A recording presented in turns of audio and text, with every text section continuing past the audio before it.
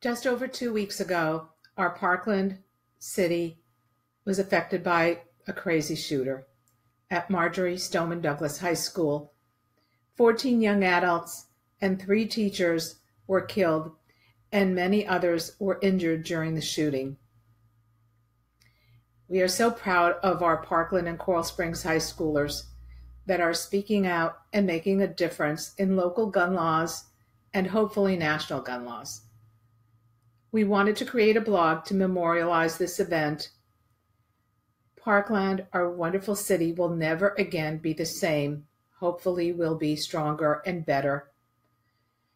We are coming out of the mourning period, but we will always remember those amazing 17 precious souls who lost their lives. We will say never again. Thank you.